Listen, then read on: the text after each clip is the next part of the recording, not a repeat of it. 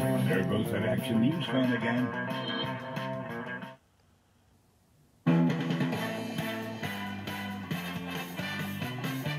Action News, Delaware Valley's leading news program, with Deuces Rogers, meteorologist Cecily Tynan, and Jim Gardner.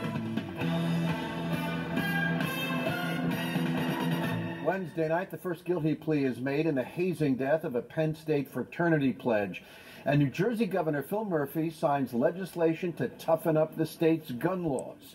But the big story in Action News tonight is a small plane crashing into the woods of South Jersey. The Hawker Beechcraft 58 Baron went down at 9:30 this morning, killing both people on board.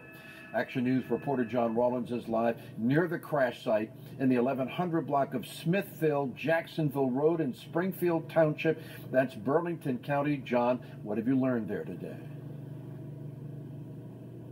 Well, we learned that the plane was based at a local airport in Lumberton. Employees at that airport knew the pilot. As you look down at the scene here, authorities have not yet released the names of the two dead. Both are men. We spoke with one witness, though, who was driving down this road at the time of the crash. It's unexplainable. If I was speeding, I would have probably been hit. When I was coming up to it, I was probably about maybe 50 to 70 yards away from it when I saw the huge cloud of smoke. And I saw what looked like a shadow of the plane through the smoke when it crashed. Garrett Rodriguez Marabona stopped his car, called police, and made this video.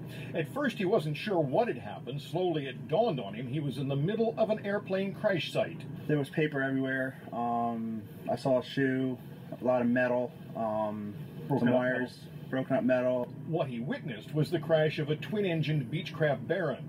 From the air, it appears the plane came down hard in an open field east of Smithville-Jacksonville Road. Momentum carried it across the pavement. Parts of the aircraft were ripped off as the plane buried itself into a wooded area and came to rest.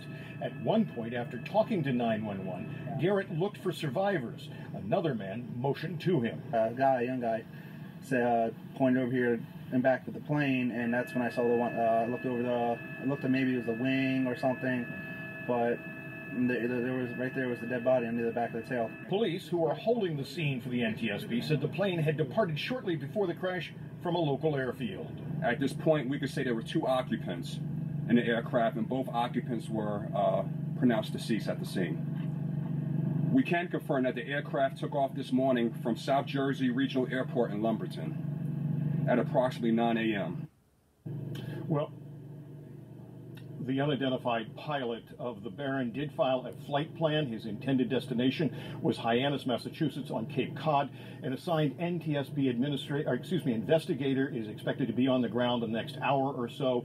He will begin the process of trying to determine what went wrong here. Live in Springfield Township, John Rollins, Channel 6, Action News. John. Thank you, John. Our coverage of the plane crash continues on the 6 ABC app.